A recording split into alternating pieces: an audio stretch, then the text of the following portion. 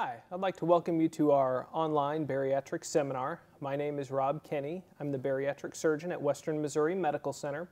The purpose of this seminar is to give you an overview of bariatric services and the services that we provide here at Western Missouri Medical Center. We go over the disease of morbid obesity. We'll talk a little bit about the procedures that we perform, along with the risks and benefits of those procedures. And then we'll talk about the results of those procedures long term. If you'd like to come to an in-person seminar, we have an in-person seminar the third Tuesday of every month in Conference Room 1 from 6 to 7 o'clock. First, I would like to discuss our program's philosophy. Our philosophy is 3 points. The first point is that obesity is a chronic disease. A lot of patients have trouble with this their whole life, and bariatric surgery is not a cure. It is just a very powerful treatment. The second point is that maintenance of weight loss requires a comprehensive approach. Medicine, surgery, diet, and exercise all go into getting the best possible result over the longest term. And that here at Western Missouri Medical Center, we aim to treat obesity in a comprehensive manner with the highest level of quality. And we want both the surgical quality and the non-surgical quality to be the highest of anywhere. I put our contact information up here just to let you know that you can always call our office and ask questions throughout the process. A lot of questions can come up before surgery, after surgery, insurance questions, medical questions. Please feel free to call us at any time. We are a comprehensive program, and there are a lot of people that go into making this program a success. There's myself. Sharon is our nurse in the operating room. Cheryl and Cindy are 2 nurses in the office who handle a lot of medical questions, check people into the office, those sorts of things. Travis is our registered dietitian. He works with patients both before and after surgery. Shauna is our exercise therapist. She also works with patients before and after surgery to put people on an exercise regimen that they are capable of doing. And Tina is our office manager. She handles a lot of the insurance verification questions. And this is just a partial list. There are certainly people all over the hospital who have gone through specialized training in order to make this program a success. So, morbid obesity, that is the disease that we're treating with bariatric surgery. And how we define that is being greater than 100 pounds overweight or having a body mass index greater than 40. And we'll talk a little bit in the future about how to calculate body mass index. Also, a body mass index greater than 35 with 1 or more severe medical issues related to obesity, such as sleep apnea, hypertension, coronary artery disease, pulmonary disease, or diabetes. So, how common is obesity? And what we found is that it's very common, especially in the United States and around where we live. This map is from the Centers for Disease Control, and it looks at the rate of adult reported obesity throughout the United States. And you can even look back at previous years and watch how the colors change from more of the green to the yellow to more of the oranges and reds. You can even look at the same website and find information for our county, Johnson County, Missouri, and track it over the last decade, and we can see an increase in the rate of adult obesity in the last decade. For example, in 2004, we had a 25.9% rate of adult obesity. In 2006, we had a 28.9% rate of adult obesity. And then in 2008, we had a 31% rate of adult obesity. So we could track that increase just over the last decade. So I talked about body mass index, and that's how we correct one's weight based on one's height.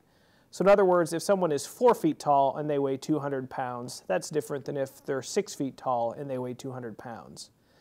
And how to calculate your body mass index, it's your weight in kilograms divided by your height in meters squared, which is really pretty hard to calculate on a napkin. The easiest thing to do to calculate your BMI is to go into your search engine on your computer or on your phone and type in BMI calculator, and something will come up where you can enter the numbers in using feet and inches and pounds. So the different BMI measurements, we've talked about some of them. Greater than 40 is morbid obesity. From 35 to 40 is severe obesity. If someone in this range has a medical issue related to obesity, that would classify as morbid obesity. 30 to 35 is obese, 25 to 30 is overweight, and 18 to 25 is in the normal or acceptable range. So what influences obesity? A lot of drug companies have put millions of dollars into trying to figure this out. And what we found is that it's extraordinarily complex. Genetics certainly plays a role. We've had many families and different generations come through our program. Behavior plays a role, and certainly environment plays a role. I work here in the hospital, and I go many different places in the hospital, from the operating room to the ward, up to the clinic, and it's always somebody's birthday, some holiday, something where we celebrate those occasions, and generally we do it with not the most healthy food. And I'm sure a lot of your places of work are similar. So we've defined obesity, but what are some of the medical effects of obesity? And this is a partial list, and really if we would go into the hospital and see why different people are admitted to the hospital, a lot of them, while they're not admitted for a diagnosis of obesity, a lot are admitted for a complication of one of these diseases, such as type 2 diabetes, hypertension, hyperlipidemia, different respiratory diseases, sleep apnea, depression, urinary stress incontinence. We're seeing cancers are increasing over time, and that's often related to obesity. Gastroesophageal reflux disease, degenerative joint disease or achy or pain in your joints, heart disease, gallstone, fatty liver disease. In fact, obesity is now the #1 cause of liver failure requiring transplantation in the United States currently. Coronary artery disease, stroke, and infertility. And again, that's just a partial list of the things that can occur from obesity. So, a lot of people may be saying, am I a candidate for bariatric surgery? And the criteria we use at Western Missouri Medical Center are the standard criteria set out throughout the country that are generally widely recognized. Our current criteria are having a BMI greater than 35 with a serious obesity-related comorbidity or other medical issue, such as obstructive sleep apnea, diabetes, hypertension, coronary artery disease, history of stroke. Anyone with a BMI greater than 40, regardless of other medical issues. And currently, we are only doing patients between the ages of 18 and 65. So I would like to switch gears a little bit and discuss the different procedures that we perform. We perform the 2 most common weight loss procedures in the United States. We do a laparoscopic gastric bypass and a laparoscopic sleeve gastrectomy, and we'll go over each of those procedures as well as their risks and benefits. We recently stopped performing the laparoscopic adjustable gastric band or LAT band procedure, and that is consistent with the different programs throughout the country as that procedure has become less popular. First, before we go through the different procedures, I would like to talk about the anatomy, the normal anatomy, so we can see how we change that with surgery. So, the food comes in the mouth, it goes down the esophagus. From there it goes into the stomach. From there the stomach can distend to store a large quantity of food. The stomach grinds up the food, turns it into a liquid, and then puts it out into the small intestines where most of the absorption of nutrients occurs. From there it goes into the colon and then out. Before we talk about those other procedures, I'd like to talk about the gastric band. We did previously place laparoscopic adjustable gastric bands. However, we started to place them with much less frequency over the last few years, and that was due to issues in terms of results and long-term complications requiring removal of the band. So really, we got to the point where we weren't placing any bands further, so we just switched to the other 2 procedures. So we'll start by talking about a gastric bypass. This procedure, as well as the sleeve, are performed laparoscopically. That's with small incisions in the abdominal wall, where we put small instruments in and perform the procedure. This is the most frequently performed bariatric procedure at our facility and generally throughout the country. There is no implanted medical device, and it has a low rate of complications, although a little bit higher rate of early, more severe complications than the band. What we do is we make a small pouch of the stomach. We use a stapling device to divide the stomach, and then we divide the small intestines and bring the small intestines up to that piece of stomach. So then food goes down the esophagus into this small stomach pouch, where it then bypasses most of the stomach and goes into the small intestines and then out. Where we divided the small intestines gets reconnected to the small intestine farther down, and different fluid from the stomach flows into the small intestines through there.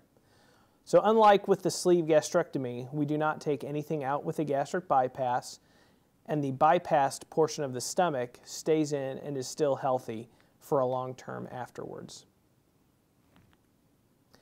These are the incision sites for a gastric bypass. The small ones are around 5 millimeters, and the larger ones are around 1 to 1.5 inches, and there's 6 of those incisions. And the pain between the two procedures is fairly similar, and when you see the incisions are similar between the two procedures. Results of a gastric bypass. When we talk about results of any of these procedures, we talk about it in terms of excess weight loss as a percent. So in other words, if someone's ideal weight is 100 pounds and they weigh 200 pounds, they would have 100 pounds of excess weight. So if they would lose 50 pounds, they would have lost 50% of their excess weight. If they would lose 100 pounds, they would lose 100% of their excess weight. So for a gastric bypass, we typically see excess weight loss of around 65 to 80%. Since we do rearrange the gastrointestinal tract, that does affect some of the absorption of vitamins and minerals. So this does require taking a bariatric-specific multivitamin regimen daily, and that is for life. Follow-up is around every 3 months for the first year after surgery, and then eventually it trails off where we see patients every year. And our goal is to see patients for life after this surgery. Complications of a gastric bypass.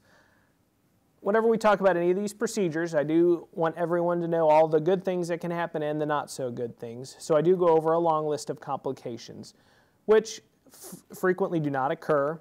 And if they do occur, lots of times we can treat them and people can have good success afterwards. With a gastric bypass, I do think the easiest thing is to look at a picture. So one of the most worrisome complications is anywhere where we divide the intestinal tract that can leak intestinal contents if there would be a hole in those connections. And that's called a leak, and that can cause people to require other surgery or other procedures, and that can also cause people to have infection and get fairly sick and be in the hospital for a prolonged period of time. Another complication is this operation does put people at risk of ulcers, and people can develop ulcers. Those ulcers can eventually scar down the connection between the stomach pouch and the small intestines, and that can require a balloon procedure to treat. And then here, where we have the small intestines connected to themselves, there's a little space. Well, intestines can twist around that space, and that's called an internal hernia, and that can occasionally require other procedures or other surgery to fix. Mortality after a gastric bypass is around 0.5% at 30 days. To put that in some perspective, they've taken groups of patients with BMIs greater than 40. One group had surgery, one group didn't have surgery. They matched the two groups. And what they found is that 1 year, both groups had a mortality of 0.5%. The mortality in the group that didn't have surgery was generally due to a complication of obesity. The mortality in the group that had surgery was often due to the surgery. Hopefully that puts that number in a little bit of perspective for you. Risk of leaks from the staple line, which we talked about, are around 0.5 to 1%. Again, risk of ulcers, internal hernia, dumping syndrome. And what dumping syndrome is, some patients that drink sugary things like a milkshake, that milkshake will go from the pouch directly into the small intestines. And the small intestines aren't used to getting that much sugar at one time. And that can cause an unpleasant set of symptoms, including vomiting, nausea, weakness, sweating, diarrhea. People just don't feel good. And lots of times that lasts around 30 minutes to an hour, and typically it resolves. So while it's listed as a complication, a lot of patients like it if they get a little bit of dumping because it trains them not to have those high sugary type foods. And last on here, it's pretty common for us to put a camera down in the stomach and look around at the stomach through the mouth, but since part of the stomach is bypassed, it's more difficult to do that, and we would have to do a small surgery to put the camera in that bypassed portion of the stomach. So we'll switch gears a little bit, and we'll talk about the sleeve gastrectomy. This procedure is also performed laparoscopically. It is the second most frequently performed bariatric procedure. Again, there is no implanted medical device. And what we do during surgery, while patients are asleep, a calibration tube is placed into the stomach, and then we divide the stomach and remove approximately 80% of the stomach. And the reason this works is the portion of the stomach we remove is the portion of the stomach that stretches to accommodate a large meal. These are the incision sites for a sleeve gastrectomy. Again, you can see the big one on the right side, and that's where we remove the stomach. And that incision is usually around 1.5 to 2 inches. Results of a sleeve gastrectomy.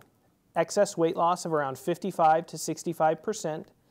Patients do have to take a bariatric multivitamin regimen afterwards for life.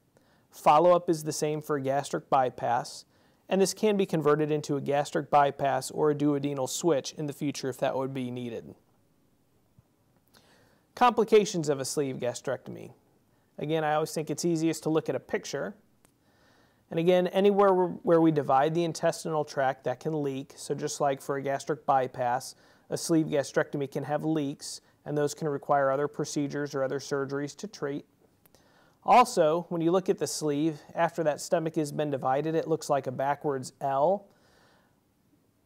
Kind of where that L shape forms, people can get an intermittent obstruction in the stomach, and that is fairly rare, and that can occasionally require either dilation or other surgery to treat.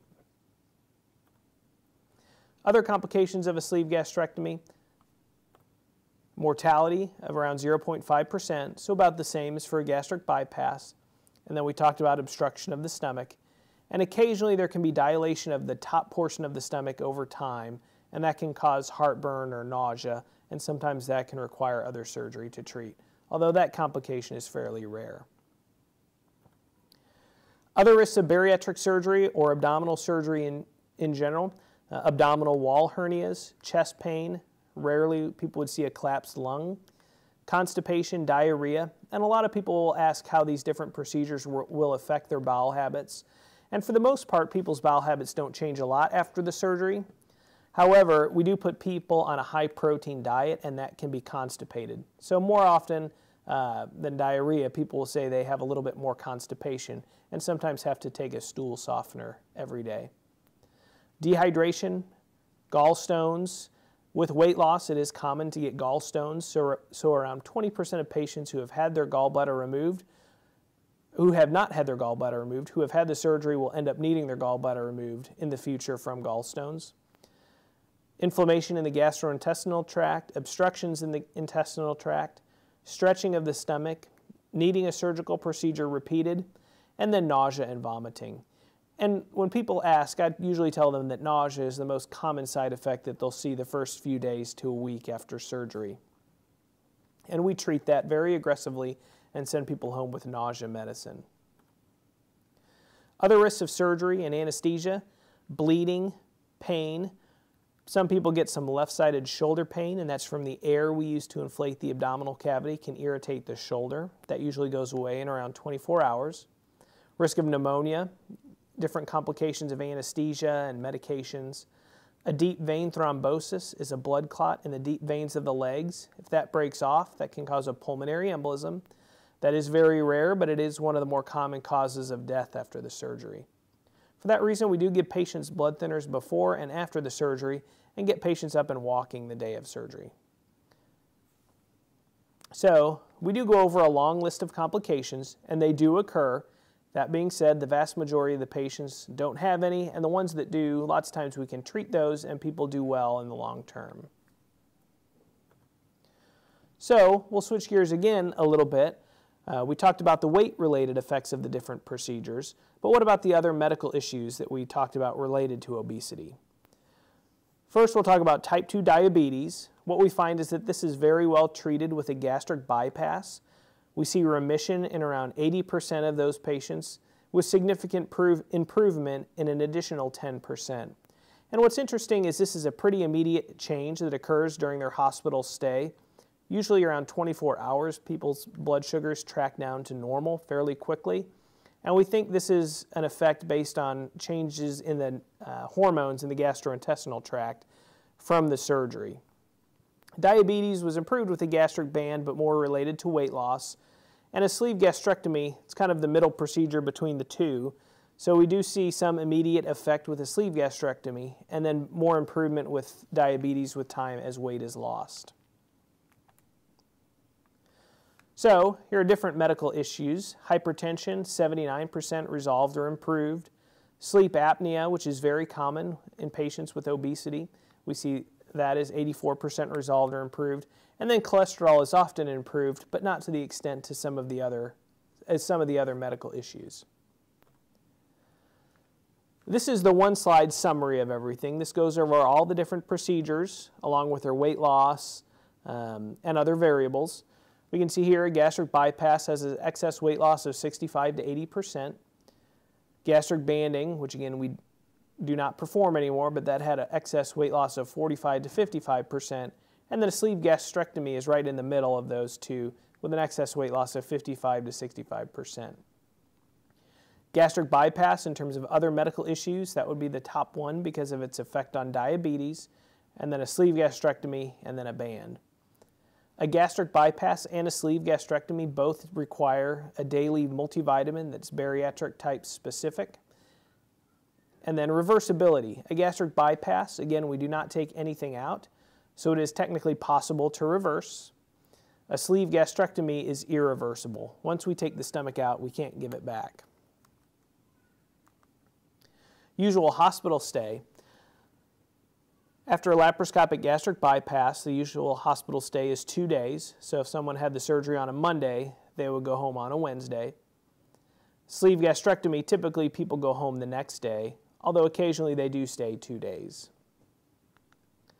So a lot of people will say, which procedure is best for me? And really this decision has to be tailored to each individual person and their eating habits. That being said, generally diabetics, especially if they're on insulin, we do recommend a gastric bypass because of the improvement in diabetes. And also patients with a higher BMI, we generally recommend either a gastric bypass or a sleeve gastrectomy. And this is what we discuss in detail in the clinic appointments. We've gone over a lot about the different operative procedures for weight loss, but the secrets to success: surgery, diet, exercise, and continuing to follow up with us. So we still have patients see the dietitian and exercise therapist both before and after surgery, and we do think it's important that patients continue to follow up with us or with another bariatric program if they move. Bariatric surgery is a tool for weight loss. It's a very powerful tool, but I think it's important that patients take credit for their success.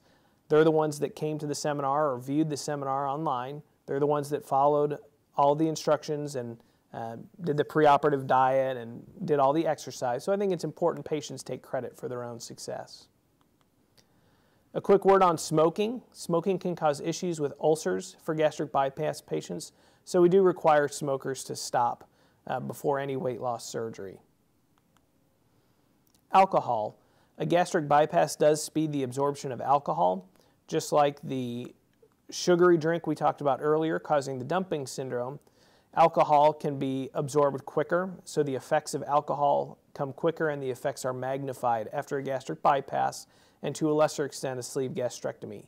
So generally we recommend abstaining from alcohol after a bypass or sleeve gastrectomy, although in a social situation half a drink or so can be okay. Why have your surgery at Western Missouri Medical Center? We have the expertise to offer all of the commonly performed weight loss procedures so you can choose the procedure that fits you the best.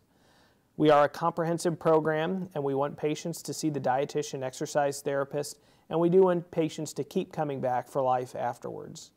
And it's really easier to maintain follow-up with a program that's closer to home. The experience at our facility: currently we have performed greater than 200 bariatric procedures over the last 5 years. And I have performed greater than 300 stapled weight loss procedures. We are an accredited center. We are accredited by the Metabolic and Bariatric Surgery Accreditation and Quality Improvement Program.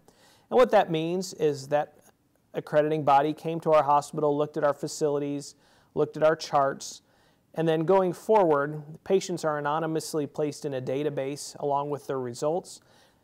And that quality improvement program can monitor our results and and make sure that we are meeting our benchmarks. We do have support groups for bariatric surgery. Those support groups meet in Conference Room 1 at Western Missouri Medical Center. They meet on the third Tuesday of every month from 7 to 8 o'clock at night. We go over a variety of topics through the years. Anyone is welcome to attend. Any patients before surgery, after surgery, or support of people going through surgery.